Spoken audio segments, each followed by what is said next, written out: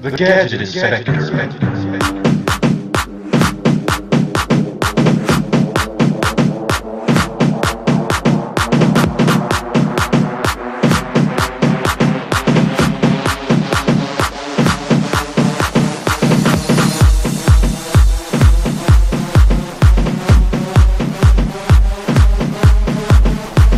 So here's a look at everything that comes in the box. You get the SmartFeeder, you get the food tray, instructions manual, and this is actually laid out really well. So I recommend referencing this. You can reference the video here because we're going to walk through it. The only thing we're not going to be able to do is the app setup because I've already gone through that. But I'll show you what the app looks like and everything, but follow the steps in here. It's very, very simple. As a matter of fact, let me go through that with you really quickly. So basically all you're going to do is you're going to download the Pet Fun app. You're going to register with your email, set up a password, and then you're in. Then after that, the app is going to search for the Wi-Fi in your home. You're going to have to turn the smart feeder on with the switch in the back, and let me show you that. So here's the switch in the back. You're going to turn that on, obviously plug it in, turn it on, and then what's going to happen is the link light will begin to flash. It's going to flash green. It's going to keep flashing green until it pairs with your Wi-Fi. So that's what you're going to be doing in the app. So you open the app up, you're going to find your Wi-Fi, you enter the password for your Wi-Fi if you have one, and then the device is going to connect to your Wi-Fi. At that point, you're pretty much there. So that's the only thing we're not actually going to walk through. The other thing that comes in the box is the power cable. Now, the SmartFeeder does take batteries. I believe it's D batteries, either C or D, I'm not sure.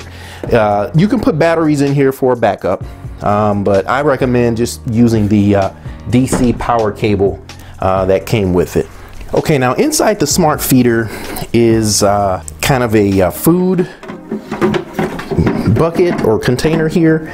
You don't even really need to take this out. You can leave it in, but if you want to take it out to clean it, you can do that, okay? But that goes right in here. And that's going to dispense the food automatically and manually from the app, okay? There's a set. All right, anyway, there is a set button here. This is used if you want to pair to a new Wi-Fi, or if something happens to your connection, you can just hold this down, I believe for 5 seconds. That'll get the link light to start flashing again to put it in pairing mode essentially.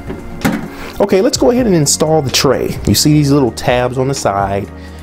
So it's going to kind of slide in and lock in place. And to remove it, you're just going to push these tabs in. So really, really simple.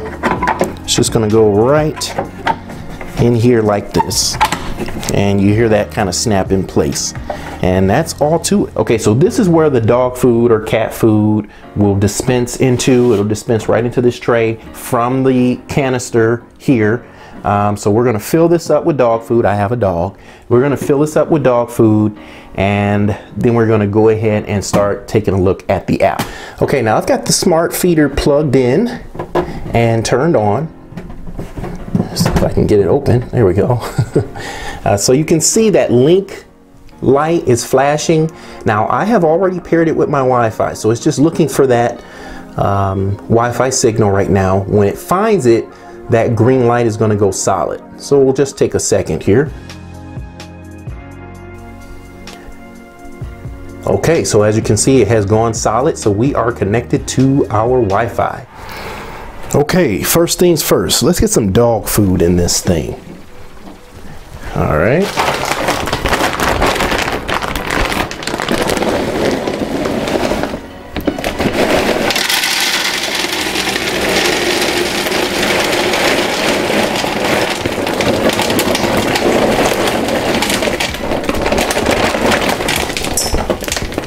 Whoops.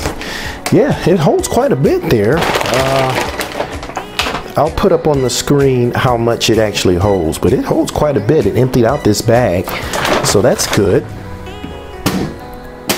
Okay, now that we have the SmartFeeder all filled with food and ready to go, let's get on into the app now, the PetFun app. So let's open that up.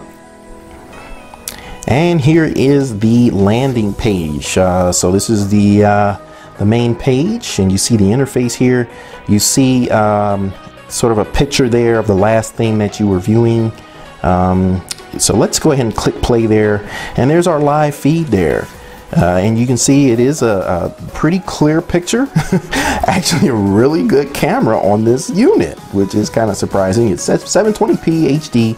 It's a pretty wide angle. It's 120 degrees, I believe. So that's gonna get a lot in the frame there.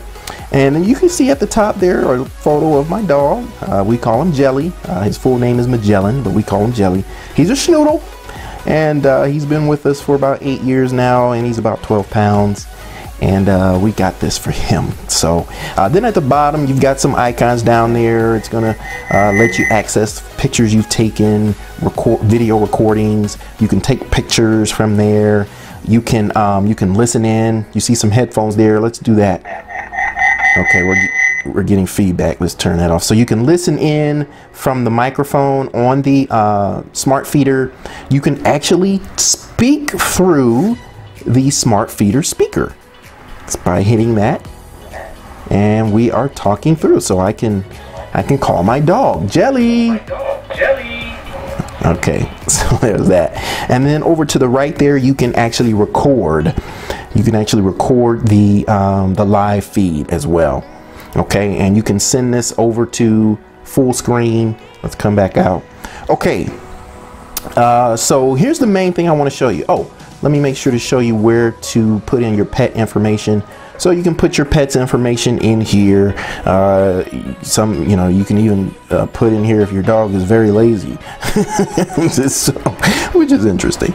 Okay, now here's one of the main features of the app. Let's go over to the feed tab. Okay, so you can see here, let me go ahead and turn that off. Okay, so you can see the interface here. You can see auto and manual. Obviously with auto, you can set up intervals for when the SmartFeeder will dispense food. And look down here at the bottom, you see 8, 12, 16, and 20. Those are the intervals I've set up. I might change them, but for now, just to kind of test it out, that's what I've done. So at 8 a.m., noon, 4 p.m., and 8 p.m., the SmartFeeder is going to dispense 5 portions. Right now I have this disabled, but you just click here and that will turn it on. And then that will start the automated process. But what's cool here is you can push on manual here, and you can manually dispense food. So let's try that out. Let's just dispense 1 portion here.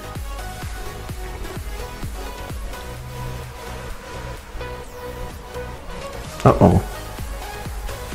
What's happening? Are we not connected?